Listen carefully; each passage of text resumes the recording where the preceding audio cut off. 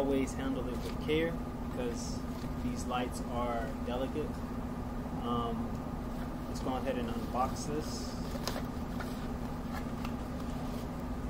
Alright, and I also have my gutter here as reference. Now, in this box, it looks like we have not only the light, we also have the hub in here. But in your case, you should already have the hub installed on the gutter.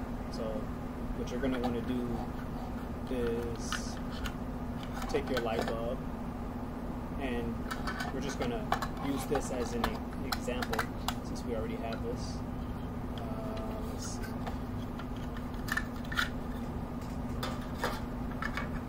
So your on your gutter, it should look like this.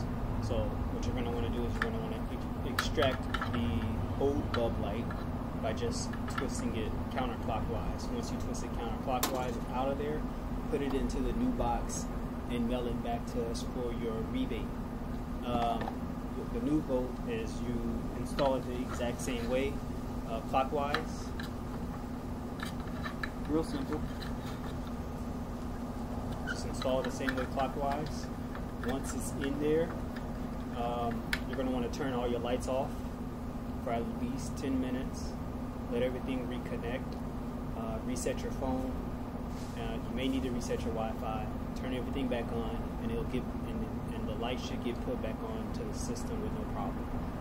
If it does not get put back onto the system, just give us a call. We'll come back out. We'll hook it back up to the system, and that's how you reinstall the gutter light that went out. Thank you.